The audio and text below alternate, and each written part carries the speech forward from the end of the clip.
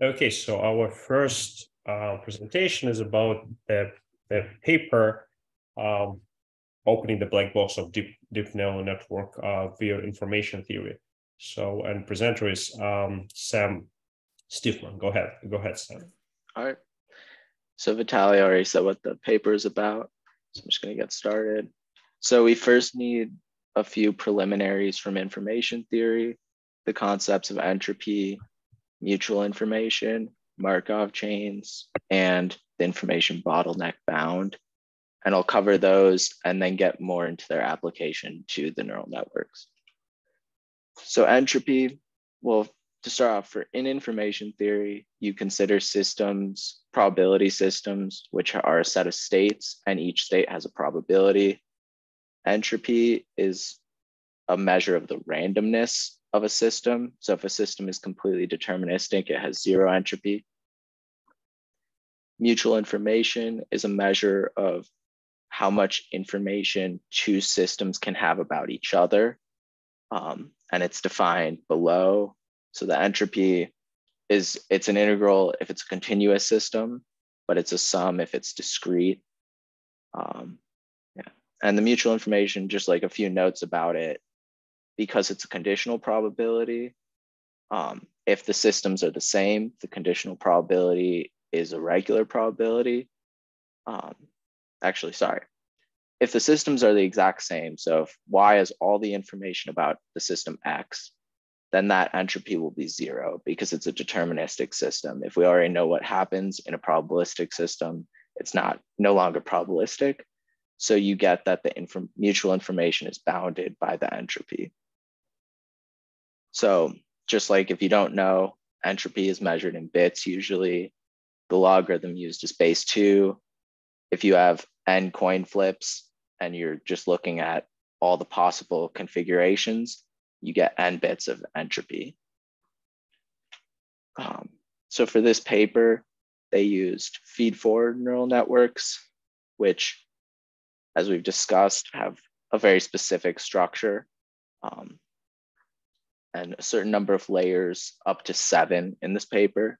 They used stochastic gradient descent, which underlies some of the results.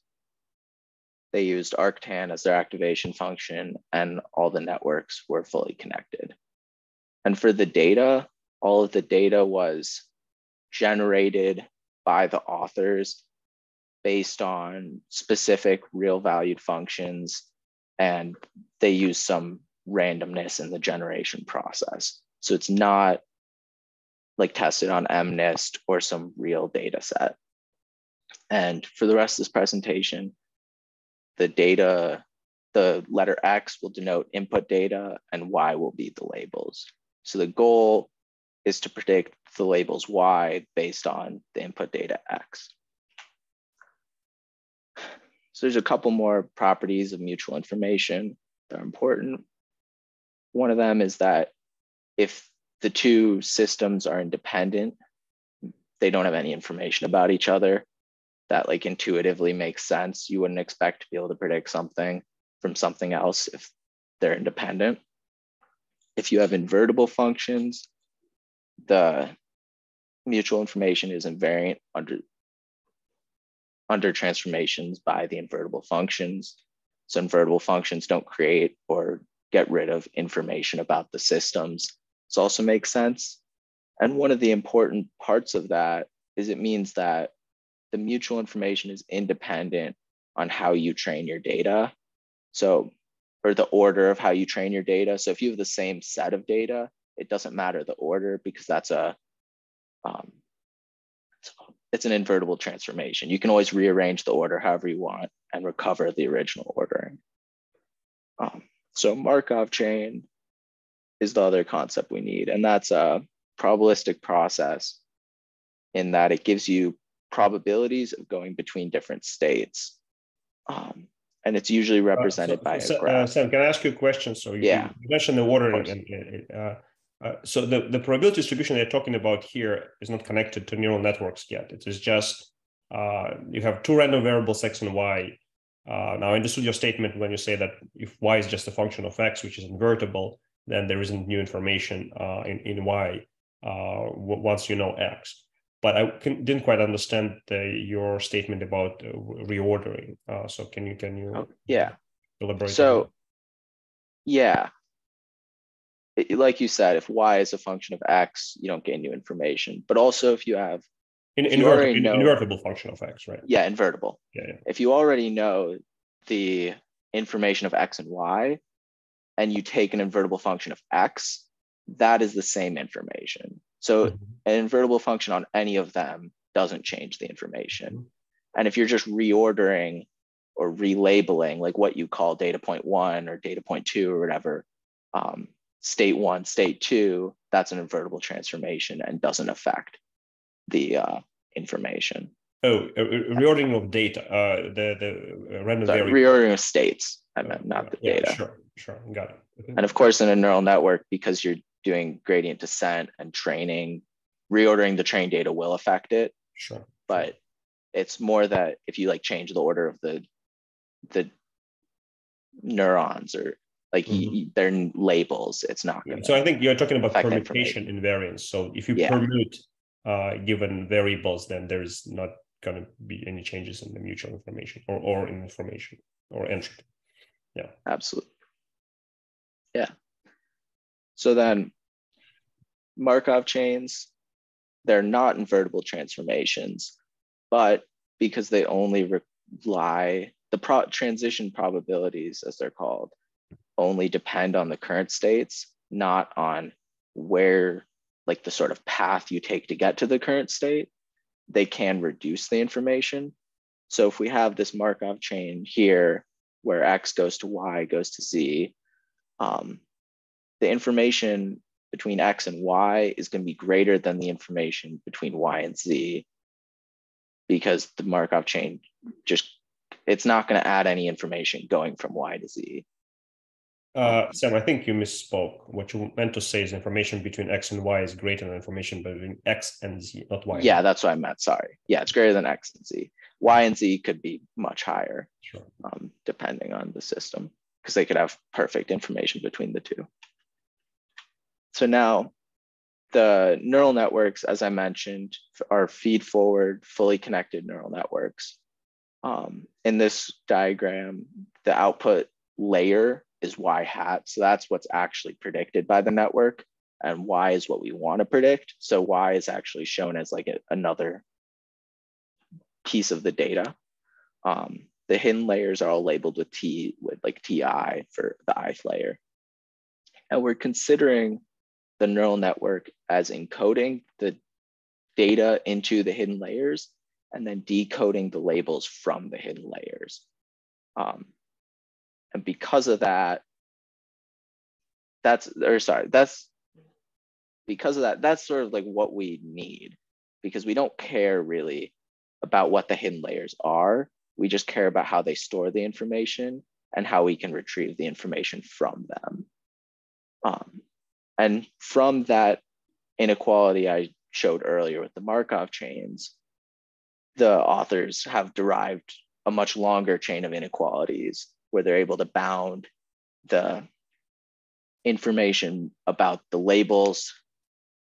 The information about the labels from the outputs based on the information about the labels from the full data.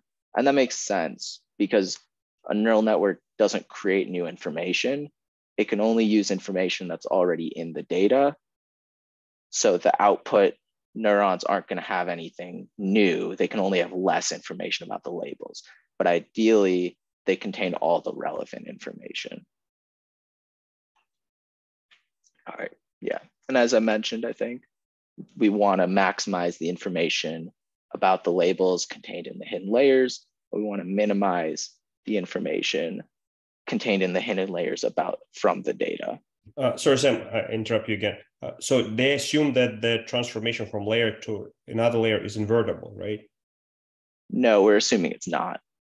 So I mean, it's not, okay. Because you're using some sort of nonlinear activation function. Sure, exactly, yeah. Otherwise, then you would have equality, not inequality, and it wouldn't be as useful. So that leads to an optimization problem. called the information bottleneck method that gives, in this specific case, a bound that looks like this, that they tested against some of the neural networks, and they were found within error to meet the bound. And it's a complicated optimization problem because you're optimizing over probability distributions, and the probability distributions themselves are not simple. They depend on data, and you might have many layers, you might have many neurons. And the sort of space of possible values, like the weights of the weight matrix, can have anything in the real numbers. So you have really large spaces of values and really complicated probability distributions. And they have more details in the paper about how they actually worked with this optimization problem. So now, one of the interesting insights of the paper is this visualization technique of the neural networks using the mutual information. So as I mentioned, you have this desire to maximize the information contained in the network on the labels. So they plotted that as the y-axis, and then you kind of want to minimize or bound it with the information contained in the network about the input data. And in this first graph on the left, each point is actually a different neural network, and each color represents a layer. So on the left, you have the first layer, and you have 50 different neural networks, and each one has, so each point. So you lose in these graphs the information about individual layers, but we're able to look at as a whole individual neural networks, but as a whole, how their layers change. And in this first graph again, the first... Sam, you can use your pointer. Okay. It will be easier for us to... So the first window is the initial randomized weights. So how much information was contained based on these initial weights. You then have after 400 epochs, and then after 9,000 epochs. And there are two things that are, I think, interesting about this visualization. And the first is that the information about the label that we want to maximize has gone up. Not uniformly, but it's gone up in every layer. So even the early layers gained information about the label. But another thing we see is that you do see the information about the input data decreasing. And you see this from really looking between the second and third windows, that a lot of these points bunch up to the right-hand side of the graph, and then they go up, but they also go left. And the green, the final layer, spreads out, so it loses a lot of this information. And that's one of the big sort of ideas of this paper, is this loss of information about the data, because it leads to more efficient encoding or representation. This graph the more appropriate way to say it, you're getting rid of irrelevant information in the input layer, yet keep the relevant information, which is also in input layer, but it also in the label and output layer. So if you had very little of the irrelevant information, then you wouldn't probably see that trend of decreasing information. But since usually the input data do contain lots of irrelevant information, that's why most of it just goes away with training. Yeah, that's exactly right. So then this graph on the right shows the effect of the training data. So this is like a very different structure of a graph, where they take the neural networks and the color represents, instead of the layer, it represents the epochs, and the points represent the layers. So we see that on the left, when 5% of the data, like the available data, is used to train the model, much less information about the label is learned, especially in the early layers. Whereas when closer to 85% of the data is used, much more information is learned. And that's not anything that should be surprising, that more data leads to more information about the labels, but it's just an interesting visualization technique to show that it works. All right, so as I mentioned, they sort of conjecture in this paper these two phases. The first is a fast learning phase, and that's what we saw at the beginning, where the points go up initially, but there's also this, and the information increases, but there's also this slow forgetting phase where you lose the irrelevant information, as Vitaly said. And they also conjecture in this paper that this comes from the stochastic gradient descent that they used. And that specific part of it has actually been debated among other researchers. So there have been researchers that have said it doesn't come from stochastic gradient descent, it comes from geometric effects. There are other researchers that say this doesn't work if you don't use arctan activation, and other researchers who have refuted those claims. So it's not, this isn't as established as those information plane visualizations, which aren't just like visualizations.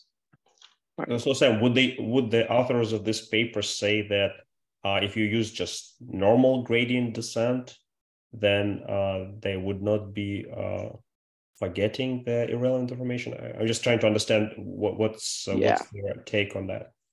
I think so, at least from reading just this paper. They've released, of course, more papers. I'm not sure if there have been follow-up papers, but I know like establishing the information bottleneck bound was a previous paper. So I'm not sure if their opinions have changed, but yeah, from the paper, it seems that they're saying that this is because of the stochastic gradient descent. Those two phases, at least. All right, and then here's some of their evidence for those two phases. I'm actually going to start with this graph on the right. This is based on the neural networks that they used for the rest of the paper. And the one on the left is a different structure of a neural network. And essentially what they did is they plotted over, for each epoch, the magnitude of the gradient that they used in the gradient descent and the standard deviation of the gradient.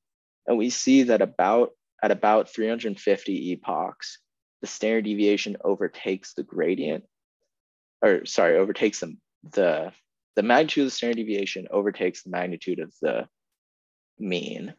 And because of that, they argue that the gradient descent is going to follow a diffusion process, which is a process that's governed primarily by randomness. So you don't know if it's going to increase or decrease or whatever. And then they use the Fokker-Planck equation and some other ideas about diffusion equations to argue this point that it actually helps with the optimization. And then on the left is the same graph, but with a different neural network. And in this, you do see the same overtaking of the standard deviation and the mean, but you also see a different effect at the end of the network, which I honestly don't know why that happens in this one versus the other one. But so what was the reason for them not to use Fokker-Planck equation all the way through?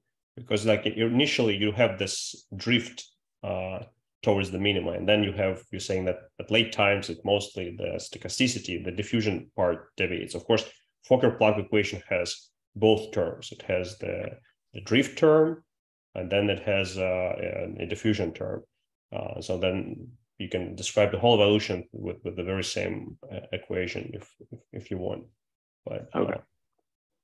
Yeah, I actually don't know much about the Fokker-Planck equation, so I'm not sure. They might have used it the whole way. But I think it's not necessary at the earlier parts, maybe. It's more necessary. Yeah, the earlier part, diffusion doesn't matter, right? It rolls down.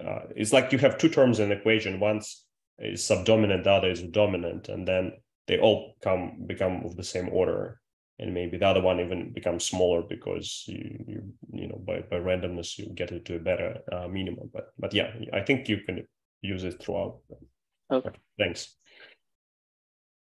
I just have a slide. They also tested the effect of the training data and the number of hidden layers, because they want to ask one of the big questions in neural networks is, why is more hidden layers good? And not just why is more hidden layers good, but how many hidden layers do you need for a specific problem and why?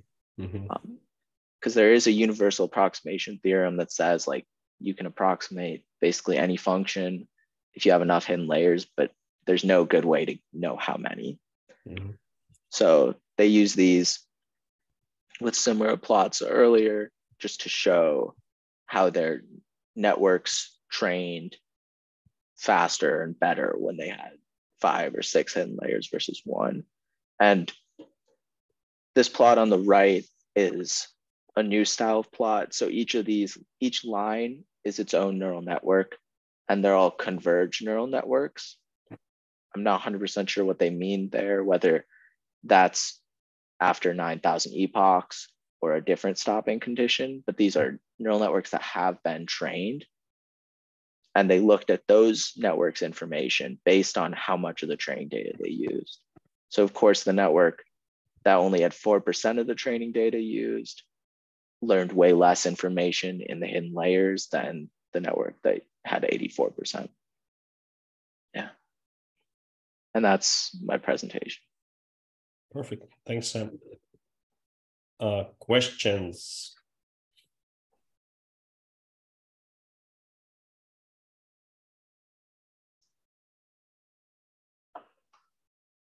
I hate to be the only one who asks questions, so people, there is one in the chat.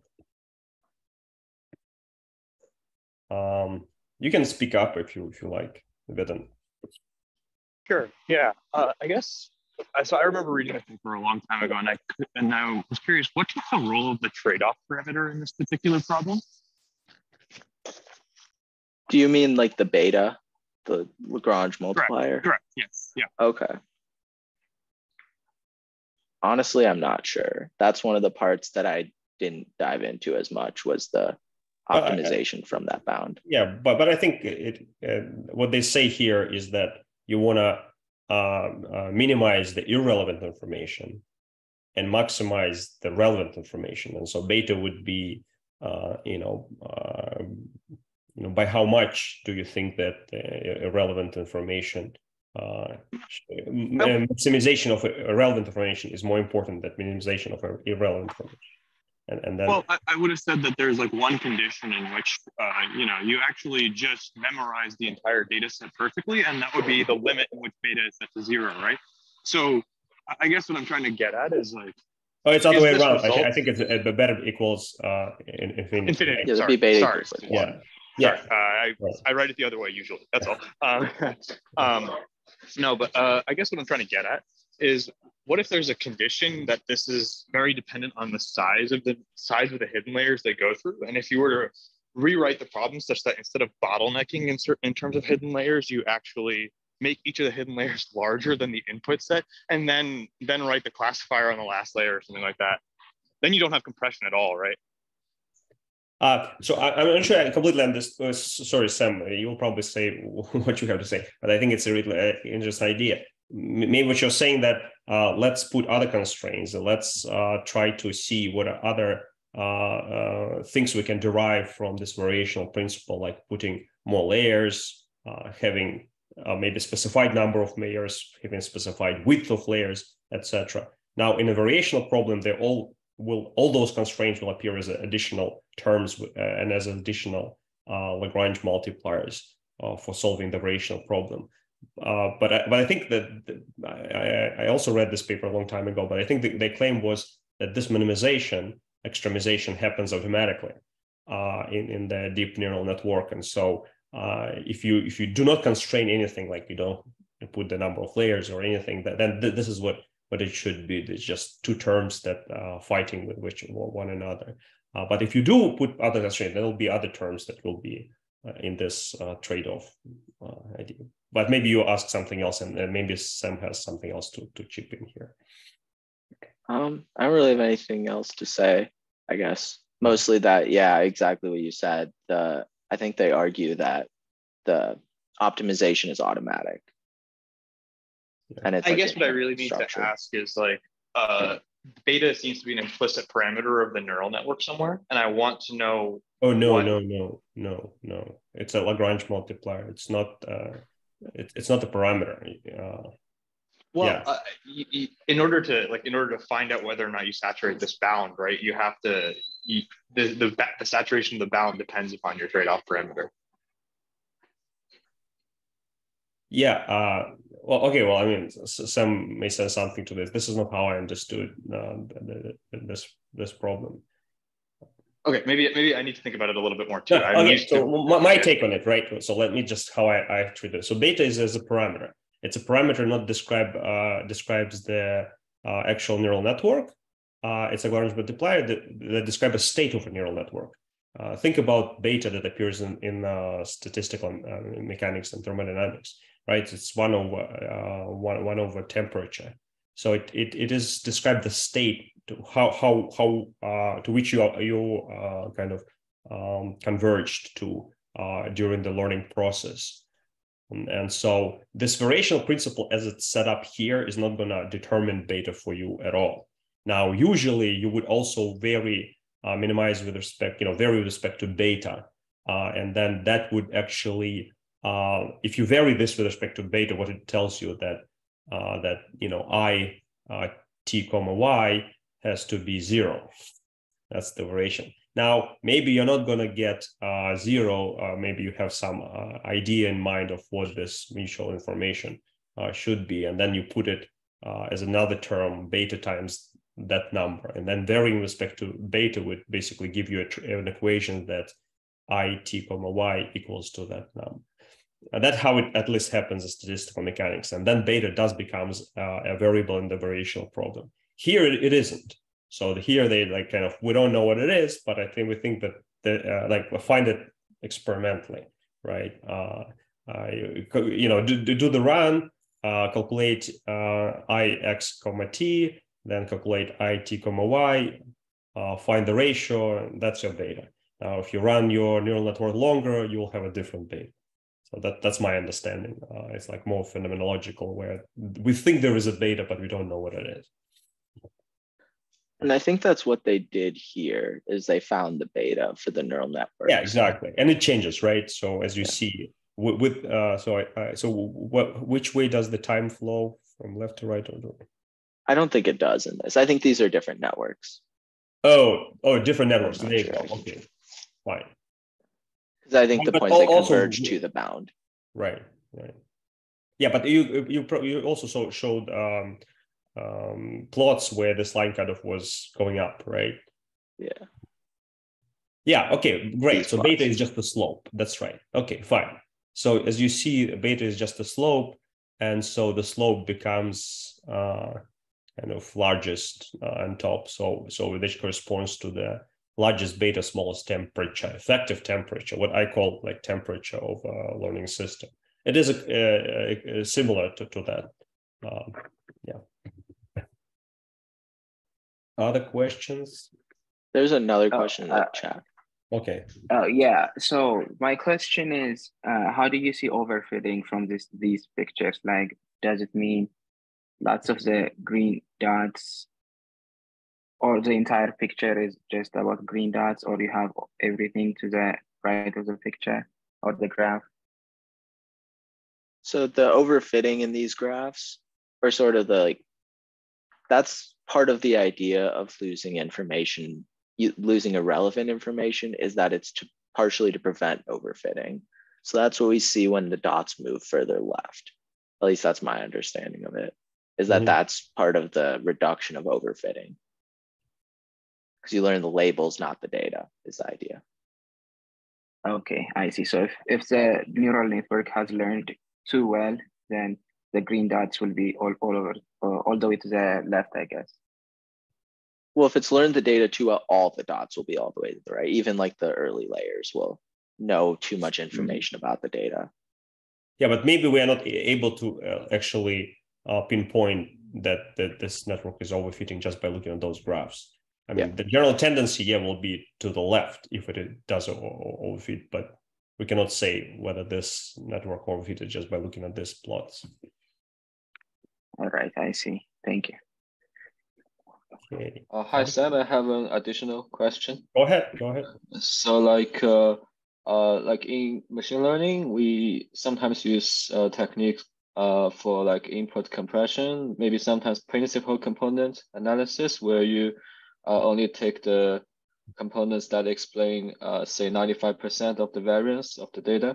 So, like, does that correspond to, say, how much percentage of mutual information that we're willing to take in the input? Is there a connection between the, let's say, that variance approach and this entropy approach? I don't know, because I don't know that much information theory, but I'm guessing there is, because they're both based on the probabilistic properties of this. I think that the main difference is in when you remove irrelevant information by doing principal component analysis, you have a prescribed techniques of how to do that. So this is kind of pre-trained network. You can think about this, that get rid of some information in a predetermined way. Here they say, all right, let's not help neural network, let it itself figure out what is irrelevant or not. So yeah, at the end of the day, both will get rid of irrelevant informations. And of course, if you know how to get rid of, you're in a better position, right? Because you don't have to train everything. But here they're just saying, like, let's network figure out it, and maybe there is an underlying principle of how that happens if the neural network is deep, and that's what the bottleneck idea is.